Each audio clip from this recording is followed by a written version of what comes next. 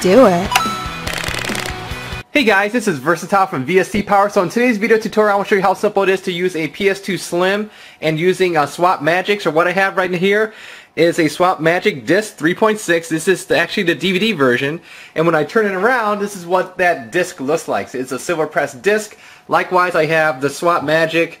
This is the CD-ROM version 3.6, and that's what the backside looks as well. So you can use these to play your backed up games. Now granted, in today's tutorial I'm using a Slim PS2, so that's my Slim PS2 down there, and I also did the tape, straw, and tissue mod. If you don't know what I'm talking about, please go see the other video tutorial that I did that shows you how to do that procedure.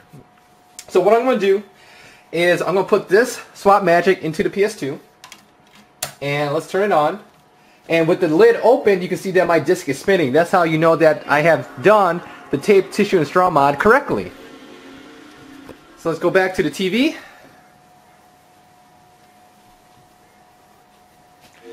Wait for a second or so. PlayStation 2. Now the disc has stopped spinning momentarily here. There we go. Sweet. So what we're going to do is I have a backup game today. It's called Gradius 5. So this is what it looks like. Burnt copy. Gradius 5. It's on the DVD. So let's go ahead and swap out the Swap Magic. Like so. Put the game in. People don't believe me, so let's go ahead and press X. It's spinning. Great. Let's go back to the TV.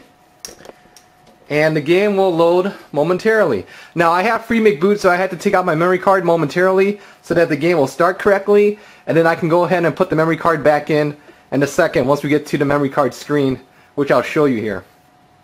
So it says, oh, you got no memory card. That's fine. So let's go ahead, put in my memory card like so. Go back. Sweet, the game has started.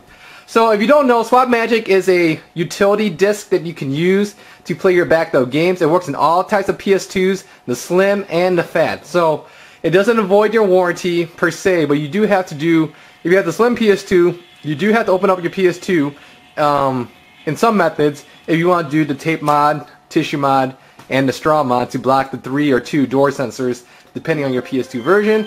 And of course the game is going to run full speed just like I would expect it because it's running off the disc. So that is the tutorial for today. If you like this type of video, please like, favorite, and subscribe so that hopefully one day we can get to the front page of YouTube. Otherwise, if you have any nitpicky questions, leave a comment here on our YouTube page and I'll get back to you as soon as possible. Once again, thank you for watching.